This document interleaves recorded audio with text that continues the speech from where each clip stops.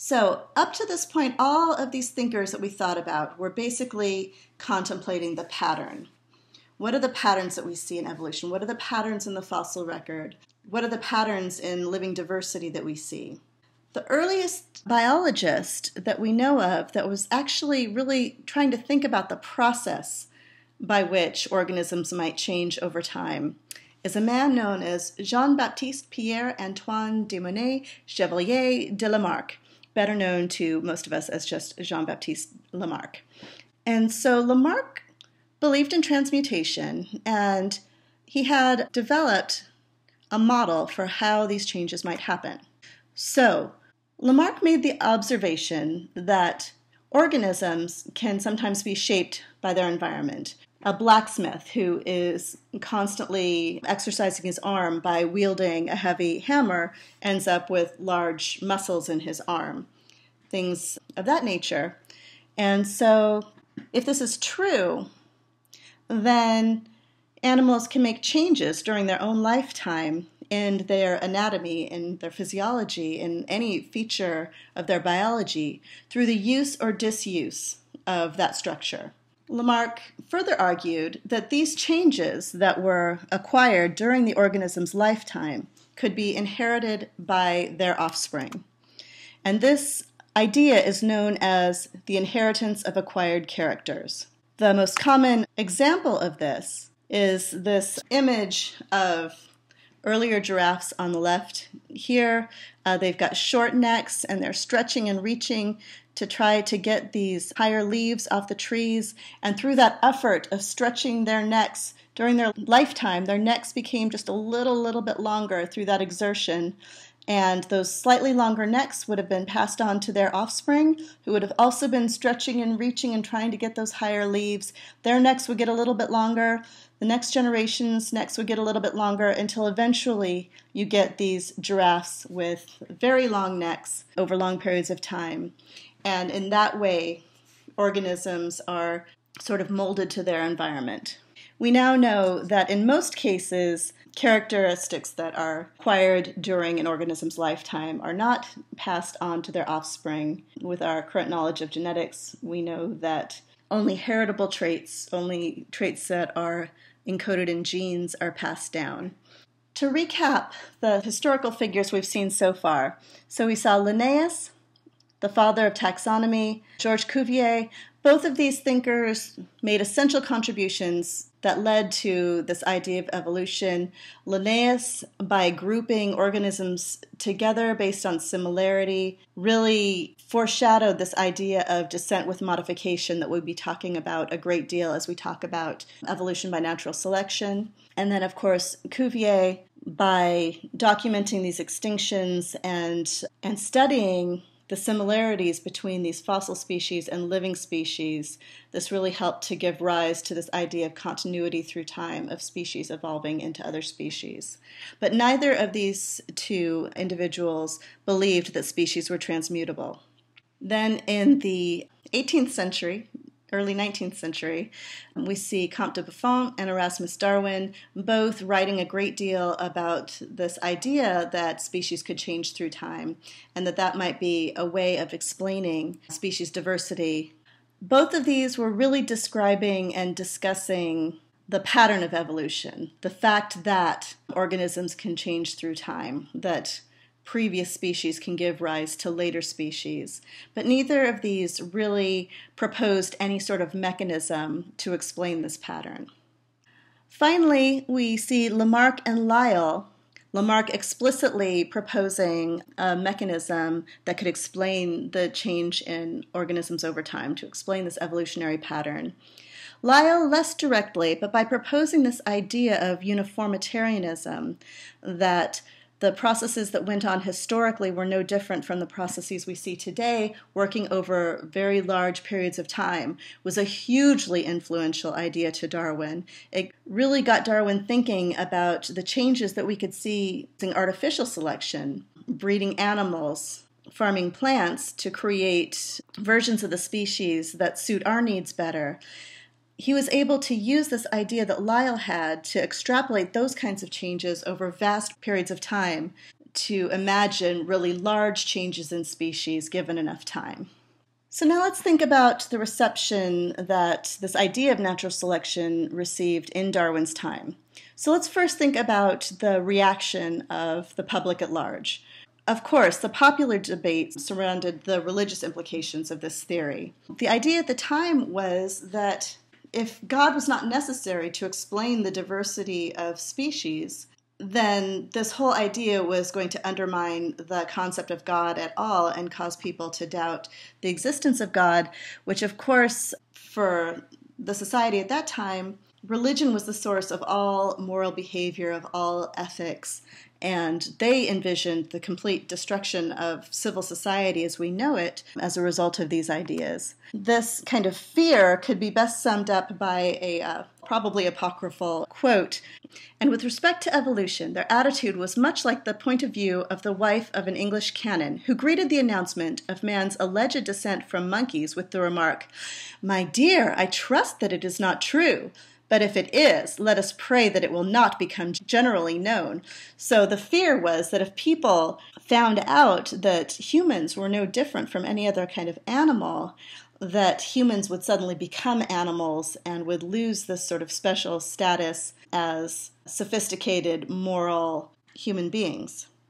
And these ideas generated a lot of popular public debates that were held, philosophical societies that were frequented by the general public. And one very famous debate was between the Bishop of Oxford, Samuel Wilberforce, and Thomas Henry Huxley, who was a great champion of Darwin's ideas. In fact, Darwin was made so uncomfortable by the emotional reaction to the theory of evolution that he really withdrew from any kind of public debate whatsoever. And really, it was the younger scientists that were the ones out there debating and championing his ideas. And so Thomas Henry Huxley came to be known as Darwin's bulldog and really promoting these ideas. And so in this particular debate between Samuel Wilberforce and Thomas Henry Huxley, Wilberforce was famously quoted as asking Thomas Henry Huxley, "Is it through your grandfather or your grandmother that you claim your descent from a monkey?" And being the irrepressible wit that Thomas Henry Huxley was, he came back with this zinger. "I would not be ashamed to have a monkey for my ancestor, but I would be ashamed to be connected with a man who used his great gifts to obscure the truth." Obviously not a quipster, but he was the great champion of Darwin's ideas and helped to promote them amongst the public in general without a great deal of success at the time. But if we think about scientific circles, Lyell was an extremely well-respected geologist. This idea of the age of the Earth among scientists being much, much, much longer than 6,000 years was very well accepted by the time Darwin published. And so most scientists didn't have this idea that there wasn't enough time for gradual evolution to have happened. They knew that the world was at least 300 million years old. So this idea of change over time was widely accepted. It was the most plausible explanation for what they were seeing in this rapidly growing fossil record. As more and more fossils were being found, it was a plausible explanation for patterns of diversity. But what wasn't widely accepted at the time among the scientific community was this mechanism of natural selection. This is what was controversial among scientists in Darwin's time. And the reason for this was that at the time, the mode of inheritance was unknown. Nobody knew why offspring had this tendency to resemble their parents. And the most common understanding of how this happened was some form of blending inheritance, that the traits in an offspring were sort of an average of the traits of the parents.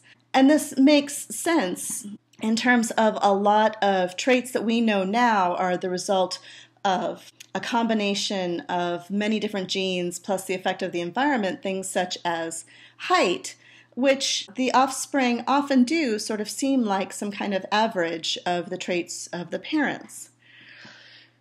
So why was this such a big problem for the acceptance of natural selection as the mechanism for evolution?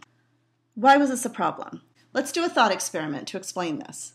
Imagine a brand new trait in a population that was beneficial. Brand new mutation, we now would call it a mutation. Just say it's a novel trait that came up, we don't know how at the time. But there's only one individual in the whole population that has it. Okay, it's brand new. The individual with that trait, if it was beneficial in terms of natural selection, that would mean that that individual would have more offspring than the average. But according to this idea of blending inheritance, each offspring would only have half the value of that trait due to this averaging, this blending with the other parent. Then in the next generation, each grandchild would have 1/4 of that trait. And eventually, going down through the generations, it would be diluted in strength. The benefit would decrease and decrease and decrease until the trait was gone. It would just effectively be diluted out of the population because of the mixing with the original version of the trait that was less beneficial, that was possessed by the rest of the population. So think of it as a single drop of paint dropped into a bucket and then stirred up. That original drop would be gone. You would not even be able to detect it once it was mixed into the bucket. So this was the problem. Early in the 20th century, it was discovered that an Augustinian friar working in what is now part of the Czech Republic was solving this problem at that very time, completely unbeknownst to Darwin or any of the people who were debating this issue. And Gregor Mendel, as you know from your genetics class, made major contributions to the understanding of inheritance. And so we now know that contrary to this idea of blending inheritance, that these units, these genes, are passed on intact by each parent.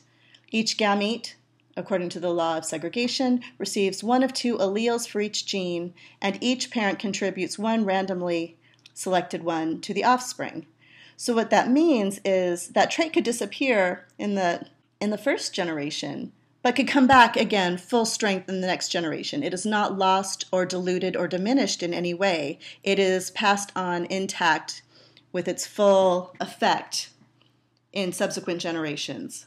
And then the other major conclusion of his work was this law of independent assortment, that each trait is inherited independently from others. So we now know that this is only strictly true if genes are on separate chromosomes. Much more about that as we go on through the semester.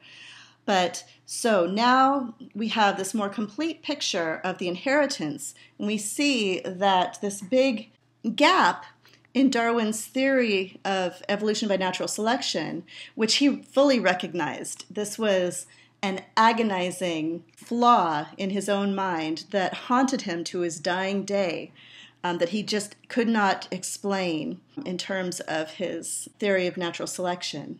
After his death, we rediscovered this work in the early 20th century, and it was independently rediscovered by 3 separate scientists early in the 20th century by doing their own experiments that were similar to Mendel's. So biologists in the early 20th century quickly realized that this was the one missing piece that kept Darwin's theory from being a complete slam dunk, and the debate was largely settled at this point. The newly developing field of population genetics allowed researchers to actually measure these changes in allele frequency under selection. And this idea of change over time due to selection is basically now an observable fact. And we call this marriage in the 20th century between Darwinian natural selection and Mendelian genetics, we call this the modern synthesis. This is what really completed Darwin's theory. And the major conclusions of the modern synthesis are, number 1, that gradual evolution results from small genetic changes that are acted upon by natural selection. The origin of species and higher taxa, or macroevolution, can be explained in terms of natural selection acting on individuals, or microevolution. So microevolution working over large periods of time to change allele frequencies are ultimately responsible for the origin of higher taxa or this pattern of diversity that we see in the world today.